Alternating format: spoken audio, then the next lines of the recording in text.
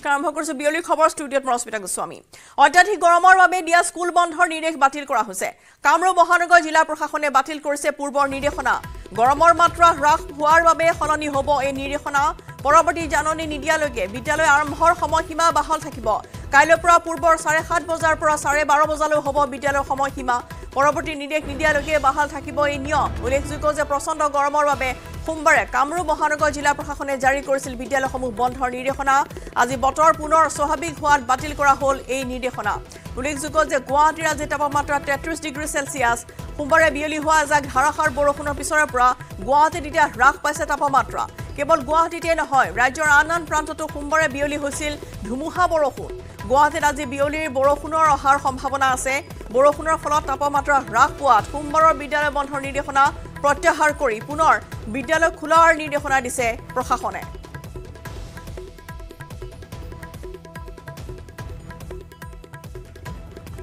ৰাজ্যৰ অনাগত 4 দিনলৈ বৰষুণৰ আগজাননী দিয়া হৈছে ঠাই বিশেষে বিজুলী ঢেৰেকণিৰে বৰষুণৰ সম্ভাৱনা বতৰ বিজ্ঞান কেন্দ্ৰৰ প্ৰতিকূল বতৰৰ বাবে ৰাজ্যৰ 16খন জিলাত ইয়েলো এলাৰ্ট জাৰি 12 ঘণ্টাৰ ভিতৰত কামৰূপ মহানগৰ জিলা কামৰূপ জিলা ধুবুৰী দক্ষিণ শালমৰা মানকাছৰ কোকৰাঝাৰ গোৱালপাৰা মৰিগাঁও নগাঁও জুৰহাট শিৱসাগৰ চৰাইদেউ ডিব্ৰুগড় তিনিচুকীয়া কাছাৰ হাইলাকান্দি আৰু কৰিমগঞ্জ জিলাত বৰষুণৰ সতৰ্কবাণী জাৰি কৰিছে আজাৰাস্থিত বতৰ বিজ্ঞান কেন্দ্ৰই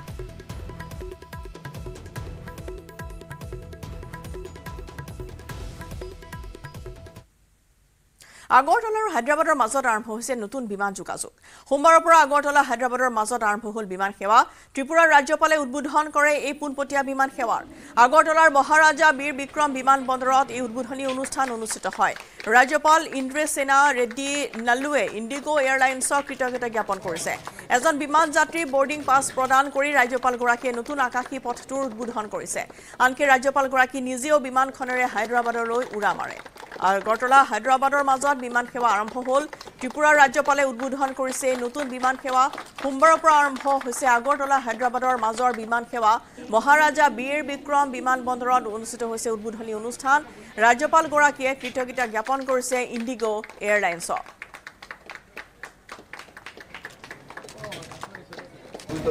Tripura Northeastern states में after Guwahati it is the one of the busiest airport Tripura का पैसेंजर्स के लिए नया फ्लाइट्स आने का ज़रूरी है अभी इधर से कलकत्ता को एक्स्ट्रा फ़्लाइट हो गया और गुवाहाटी बाकी के प्लेस में भी एक्स्ट्रा फ़्लाइट हो गया आज जो फ़्लाइट शुरुआत करे हैं हैदराबाद के लिए साउथ इंडिया जाने वालों को और जो बांग्लादेश से आने वाले जो मेडिकल के लिए जाने वाले हैं सब लोगों के लिए एक कन्वीनियंट है इससे टाइम बचता है पैसे भी बचता है पहले डबल एक्सपेंडिचर होता था वो भी कम हो गया और सेंट्रल गवर्नमेंट का एक नया पॉलिसी मोदी जी आने के बाद छोटे छोटे एयरपोर्ट जो है ये उड़ान के स्कीम में कंपलसरी करे हैं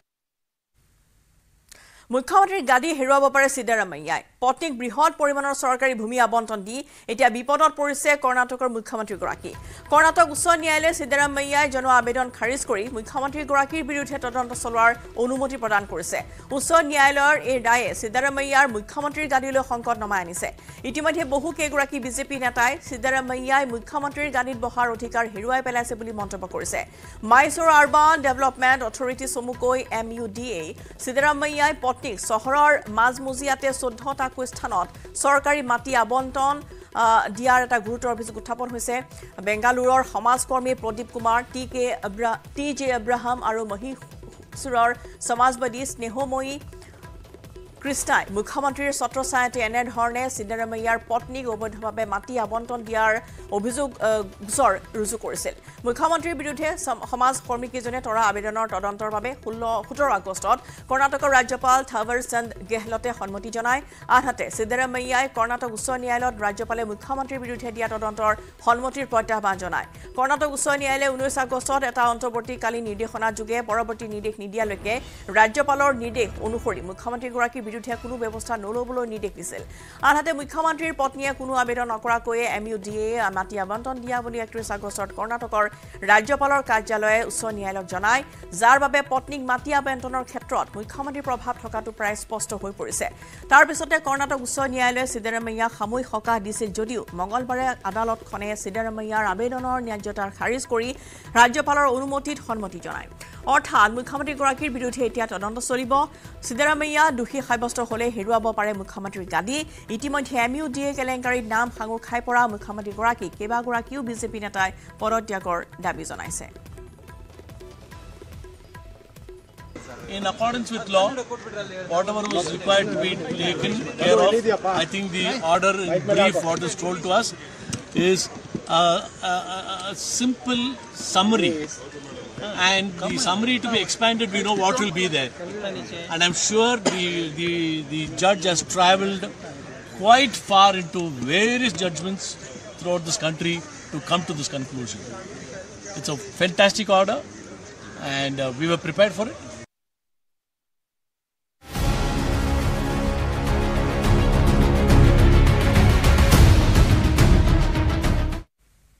কলিয়াবৰ হাতীমুৰাত অব্যাহত আছে বাঘৰ সন্ত্ৰাস নিশা হাতীমুৰা মন্দিৰৰ সমীপতেই বাঘে আক্ৰমণ কৰিলে এটা ষাঁড়গৰুক প্ৰকাণ্ড ষাঁড়গৰুটোক নিধন কৰিব নোৱাৰি কাষৰে ঘৰৰ গোহালিত প্ৰৱেশ কৰি নিধন কৰিলে এটা গৰুক অৱশ্যে এটাও গৰু ভক্ষণ কৰিবলৈ সক্ষম নহল বন ৰজা নিশাই বাঘৰ আক্ৰমণত আঘাতপ্ৰাপ্ত ষাঁড়গৰুটোৰ চিকিৎসা ব্যৱস্থা কৰা হয় উল্লেখযোগ্য যে দীৰ্ঘদিন ধৰি হাতীমুৰা অঞ্চলত বিচৰণ কৰি আছে তিনিটাকৈ ঢেকীয়াপতীয়া বাঘে অঞ্চলটোত 10টাৰো অধিক পশুধন নিধন কৰিছে বন ৰজাই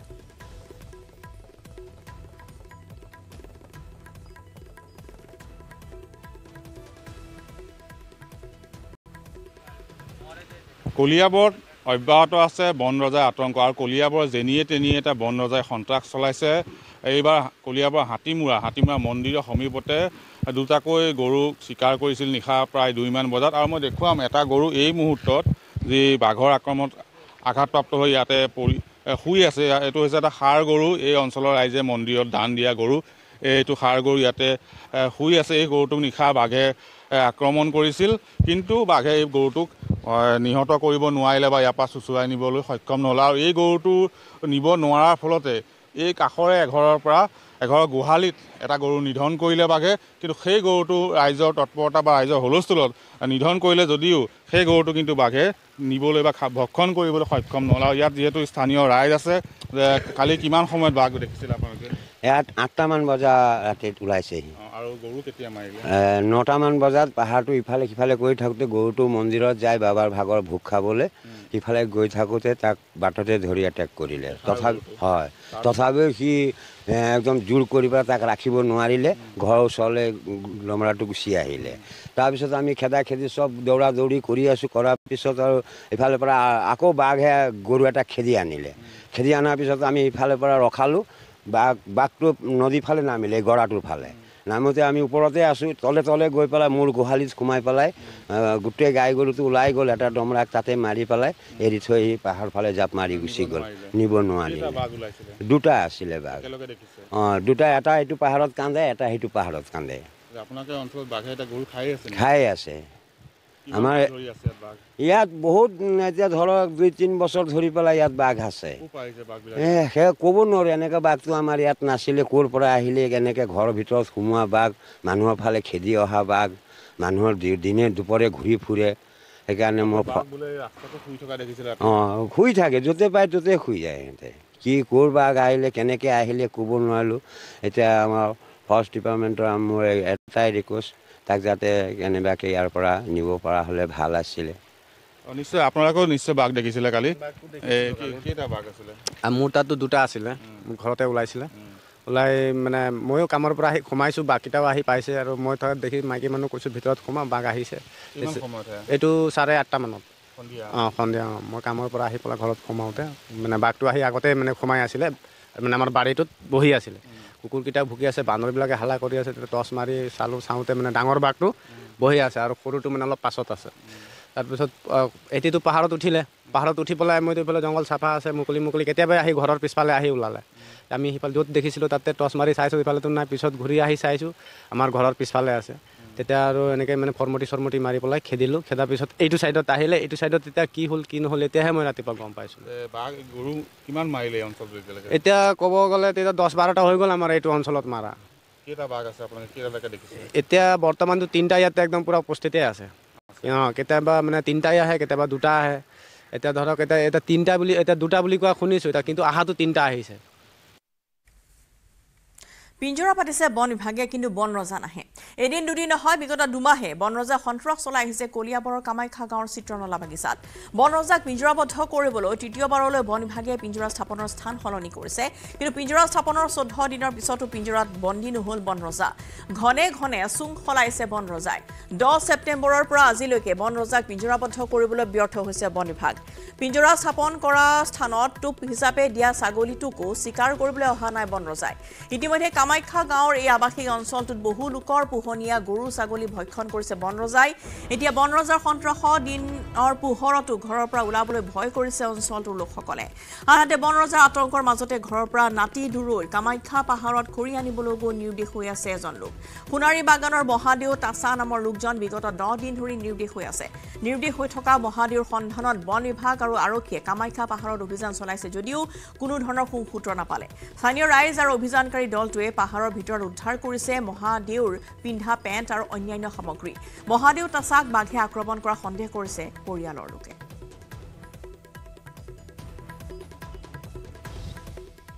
পুলিচ প্ৰশাসন আৰু ফৰেষ্টৰ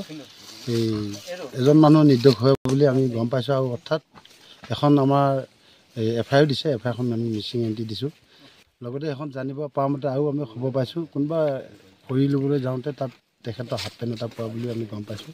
গম পাই আজি আমি গোটেই ফৰেষ্ট পাৰ্টি আৰু আমি পুলিচ প্ৰশাসন আহি আমি গোটেই পাহাৰত আহি দেখা পাইছোঁ পেণ্টটো পাইছোঁ আৰু পোৱাৰ লগতে গোটেই পাহাৰটো আমি অপাৰেশ্যন কৰিছোঁ কিন্তু তেনেকুৱা এটা অনুসন্ধান কৰিছোঁ কিন্তু আমি তাৰ তেনেকুৱা এটা ফলগতি আমি পোৱা নাই কিন্তু পেণ্টটো পোৱাটো সঁচা সন্দেহ প্ৰকাশ কৰা মানে এতিয়া যি 4জন আমাৰ লোকেল আৰু যিজন দেউতাক নাইকিয়া হৈছে সেই ল'ৰাটোৱে কোৱা মতে তেনেকুৱা বনৰীয়া জন্তুৱে তেনেকুৱা আক্ৰমণ কৰা বুলি মানে সন্দেহ কৰা হৈছে আৰক্ষী অৰ্ধসামৰিক বাহিনীৰ বিশাল সমৰ সজ্জাৰে আজি সোণাপুৰৰ কচুতলিত পুনৰ প্ৰশাসনৰ উচ্ছেদ অভিযান চলিছে 12 দিনীয়া বিৰতিৰ অন্তত প্ৰশাসনে কচুতলিৰ অবৈধ দখলকাৰীৰ বিৰুদ্ধে পুনৰ আৰম্ভ কৰিছে উচ্ছেদ অভিযান 10খন বুলডোজাৰেৰে উচ্ছেদ চলাইছে প্ৰশাসনে যিকোনো পৰিস্থিতিৰ মোকাবিলা কৰিবলৈ উচ্ছেদস্থলীত মুতায়ন কৰা হৈছে হাজাৰৰো অধিক আৰক্ষী অৰ্ধসামৰিক বাহিনীৰ জোৱান উল্লেখ্য যে 1950 চনত তথা ট্ৰাইবেল বেল্ট এণ্ড ব্লক ঘোষণাৰ পিছতে অঞ্চলটোত বসতি স্থাপন কৰা লোকসকলে উচ্ছেদ চলাব প্ৰশাসনে আৰু শেহতীয়াকৈ প্ৰশাসনে চলোৱা উচ্ছেদৰ বিৰুদ্ধে অঞ্চলটোৰ প্ৰায় 50 ঘৰ লোকে উচ্চ ন্যায়ালয়ৰ কাষ চাপিছিল উচ্চ ন্যায়ালয়ৰ নিৰ্দেশ অনুসৰি আবেদনকাৰী লোকসকলৰ বিৰুদ্ধে 30 ছেপ্টেম্বৰ পৰ্যন্ত প্ৰশাসনে উচ্ছেদ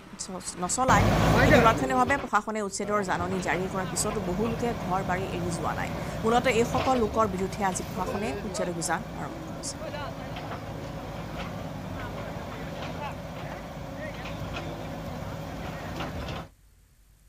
নলবাৰী জিলাৰ টিহুত এক শোকাবহ দুৰ্ঘটনা পথ দুৰ্ঘটনাৰ মৃত্যু হয় এগৰাকী নৱম শ্ৰেণীৰ ছাত্ৰীৰ স্কুটিৰে আহি থকা অৱস্থাত নিয়ন্ত্ৰণ হেৰুৱাই ছাত্ৰীগৰাকী পৰে এটা নলাত টিউচনৰ পৰা আহি থকা সময়ছোৱাতে এই দুৰ্ঘটনা সংঘটিত হয় নিহত কিশোৰীগৰাকীৰ ৰনাকুছিৰ হেলচাপাৰাৰ ভাস্বতী কলিতা টিহুৰ শংকৰদেৱ শিশু নিকেতনৰ নৱম শ্ৰেণীৰ ছাত্ৰী আছিল ভাস্বতী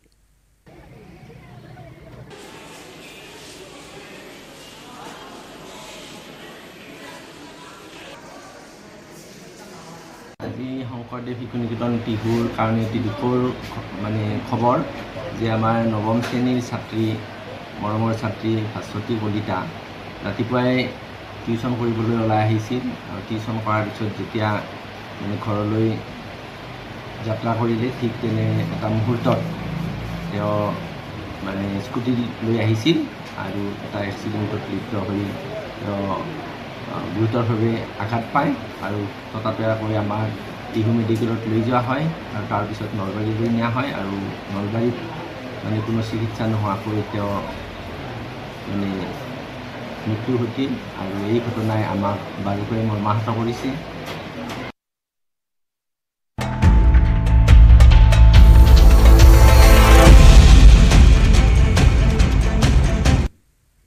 জিএমচিএইচত মৰণোত্তৰ পৰীক্ষা কৰা হ'ল মংগলদৈৰ পদুমপুখুৰী হাইস্কুলত জ্যেষ্ঠ ছাত্ৰৰ আক্ৰমণত মৃত্যু হোৱা ভৱেশ ডেকাৰ মৃতদেহৰ ফৰেনচিক দলৰ উপস্থিতিত কৰা হৈছে মৰণোত্তৰ পৰীক্ষা ইতিমধ্যে ছাত্ৰজনক মৃত্যুৰে জড়িত অভিযোগত এজন ছাত্ৰক গ্ৰেপ্তাৰ কৰাৰ লগতে আন 3গৰাকী ছাত্ৰক আটক কৰা হৈছিল 4গৰাকীকে আজি আদালতত হাজিৰ কৰা হয় আনহাতে ঘটনা সন্দৰ্ভত সোধা পোছাৰ বাবে 7গৰাকী শিক্ষক শিক্ষয়িত্ৰীক 8 ঘণ্টা ধৰি সোধা পোছা কৰাৰ অন্তত ঘৰলৈ যাবলৈ দিয়া হয় উল্লেখযোগ্য যে সোমবাৰে দৰঙৰ পদুমপুখুৰী হাইস্কুলত জ্যেষ্ঠ ছাত্ৰৰ প্ৰহাৰত মৃত্যু হৈছিল ভৱেশ কলিতা নামৰ এগৰাকী নৱম শ্ৰেণীৰ ছাত্ৰৰ দশম শ্ৰেণীৰ ছাত্ৰৰ প্ৰহাৰত মৃত্যু হৈছিল নৱম শ্ৰেণীৰ ভৱেশ কলিতাৰ আৰু ইয়াৰ পিছতেই আজি জিএমচিএইচত মৰণোত্তৰ পৰীক্ষা সম্পন্ন কৰা হৈছে ভৱেশ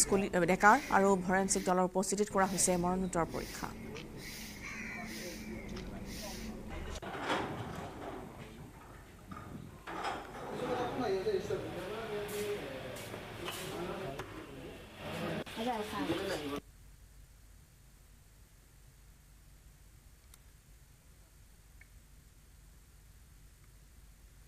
হলে ছাত্ৰৰ মৃত্যুৰ পিছতে আজি বিদ্যালয়খনত দেখা গ'ল নিমাওমাও পৰিৱেশ আজি বিদ্যালয়লৈ নাহিল এজনো ছাত্ৰ ছাত্ৰী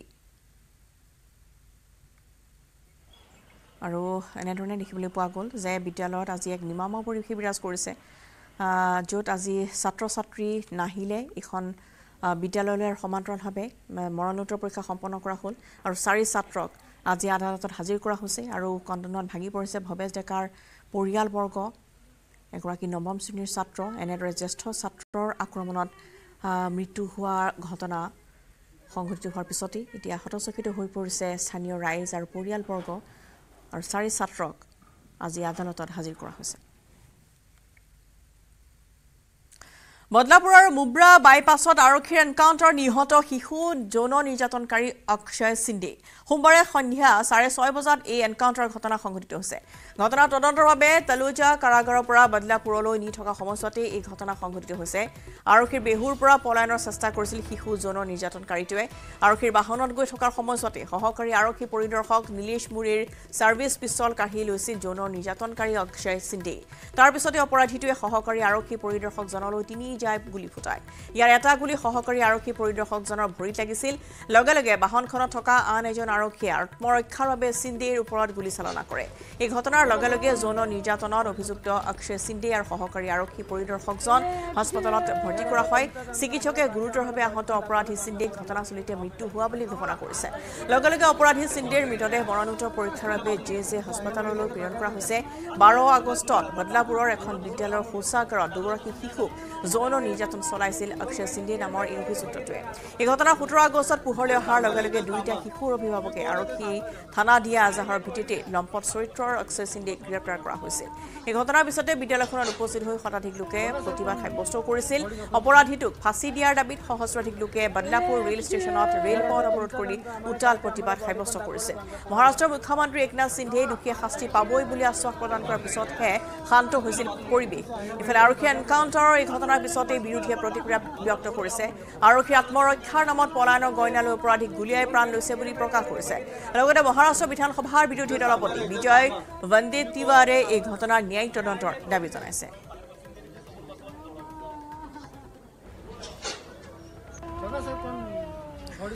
আৰু আৰক্ষী এনকাউণ্টাৰত শিশু যৌন নিৰ্যাতনকাৰী অক্ষয় সিন্দেৰ মৃত্যু হোৱাৰ পিছতে শিৱসেনাৰ দলে ৰাইজৰ মাজত বিলাইছে মিঠাই বদলাপুৰ ৰেল ষ্টেচনত শিৱসেনাৰ দলৰ সদস্যসকল উপস্থিত হৈ শিশু যৌন নিৰ্যাতনকাৰীৰ মৃত্যুত আনন্দ উল্লাস কৰাৰ লগতে ৰাইজৰ মাজত মিঠাই বিলাই মুখ্যমন্ত্ৰী একনাথ সিন্ধে চৰকাৰকো ধন্যবাদ জনায়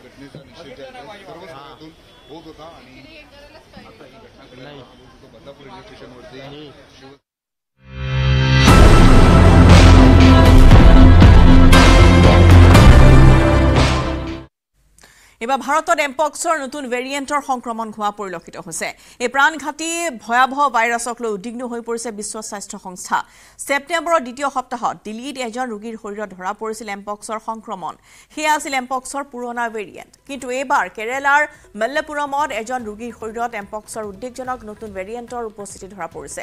এমপক্সৰ নতুন ভেৰিয়েণ্ট ক্লেড 1 বিৰ সংক্ৰমণ ধৰা পৰিল ভাৰতত সংবাদ সংস্থা ANI চৰকাৰী সূত্ৰৰ উদ্ধৃতি দি জনাইছে যে কেৰালাৰ মল্লপুৰমত এজন ৰোগীৰ শৰীৰত ধৰা পৰিছে ক্লেড 1Bৰ সংক্ৰমণ এমপক্স ক্লেড 1Bত আক্ৰান্ত ৰোগীজন কিছুদিন পূৰ্বে সংযুক্ত আৰব আমিৰশ্বাহীৰ পৰা আহিছিল দেশলৈ উভতি অহাৰ পিছতে লোকজনৰ শৰীৰত দেখা গৈছিল এই জটিল ৰোগৰ বিভিন্ন উপসৰ্গ কেৰালালৈ অহাৰ পিছতে তীব্ৰ জ্বৰত আক্ৰান্ত হৈছিল লোকজন লাহে লাহে লোকজনৰ শৰীৰত সানি ধৰিছিল ফুহাই চিকেন পক্সৰ দৰে প্ৰথমে লোকজনৰ শৰীৰত ধৰা পৰিছিল ইয়াৰ উপসৰ্গসমূহ পিছত চিকিৎসকৰ পৰামৰ্শ গ্ৰহণ কৰে লোকজনে আৰু সেইমতেই উপসৰ্গসমূহ দেখি সন্দেহ হয় চিকিৎসকৰ নমুনা পৰীক্ষা কৰোৱাত ধৰা পৰে লোকজনৰ শৰীৰত এমপক্সৰ মাৰাত্মক নতুন ভেৰিয়েণ্ট ক্লেড 1B বিশ্বজুৰি এমপক্সৰ আতংক 80 দশকত প্ৰথমে ধৰা পৰিছিল এমপক্স পশ্চিম মধ্য আফ্ৰিকাৰ দেশত সীমাবদ্ধ আছিল এই ৰোগ পশুৰ পৰাই সংক্ৰমণ হয় এমপক্স চিকেন পক্সৰ দৰে এমপক্সটো ফুহা হয় ৰোগীৰ শৰীৰত এমপক্সৰ ফলত মৃত্যু হ'ব পাৰে আৰু এমপক্সৰ বাবে ৰাজ্যসমূহক সতৰ্ক কৰিছে এতিয়া কেন্দ্ৰই আক্ৰান্ত ৰোগীক আছুতীয়াকৈ ৰখাৰ ব্যৱস্থাৰ নিৰ্দেশ দিয়া হৈছে হাস্পতালসমূহত সুকীয়া ব্যৱস্থা ৰখাৰ নিৰ্দেশ দিয়া হৈছে গতিকে সকলো আতংকিত নহব কিন্তু সাৱধান হওক যে এই নতুন ভেৰিয়েণ্টে বৰ্তমান সমগ্ৰ বিশ্বজুৰি দেখা দিয়াৰ পিছতে এতিয়া আতংকই দেখা দিয়া গৈছে আৰু ৰাজ্যসমূহক সতৰ্ক কৰিছে কেন্দ্ৰই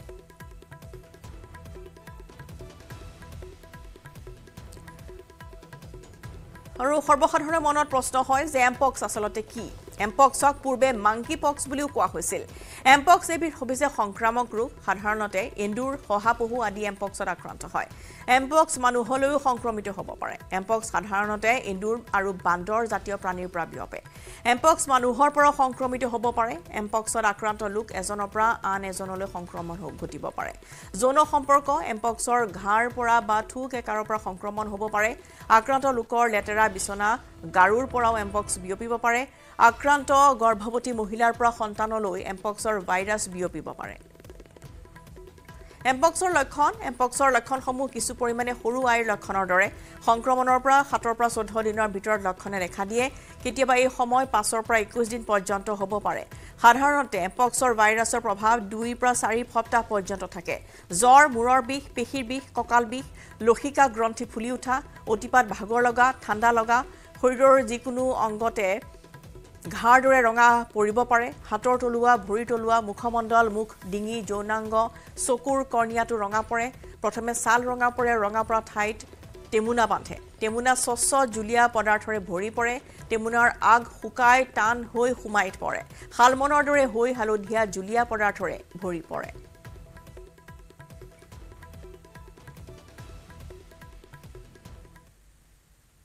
আৰু ইয়াৰ লগতে সামৰিছোঁ বিয়লিৰ খবৰ নমস্কাৰ